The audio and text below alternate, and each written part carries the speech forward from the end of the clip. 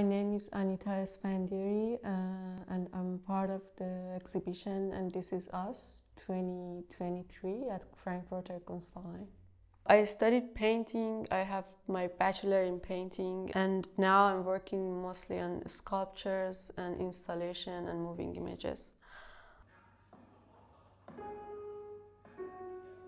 For this exhibition, I'm showing a piece that I would call a sculptural painting. It's about 3 meters high cylinder form structure consisting of 12 pieces of canvases hung from the ceiling. The form of this piece is the derivation from the shape of fountains. I am interested in designing.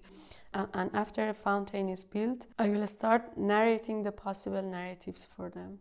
I'm interested in fountains because they are an important part of the Iranian architecture. They used to be in the old houses and public spaces, and they were a place for people to gather. They changed the most important one in the center to subway stations. I see fountains as empty constructions, architectonic organizations designed to regulate the circulation of water.